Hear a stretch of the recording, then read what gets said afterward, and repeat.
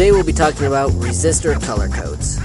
The resistor color code is a system of resistance value marking using color bands. To read a resistor, orient it so that the color bands are closest to the lead on the left-hand side of the resistor.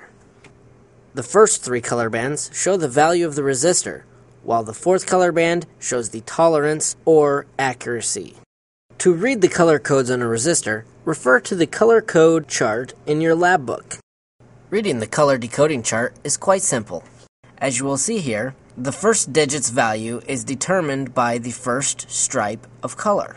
If our first stripe is brown, that gives the first digit a value of 1. If our second stripe is black, that gives it a digit value of 0. The third stripe is the multiplier. On our resistor, our third stripe is yellow, so we simply multiply the first two digits by 10,000, making this a 100,000 ohm resistor.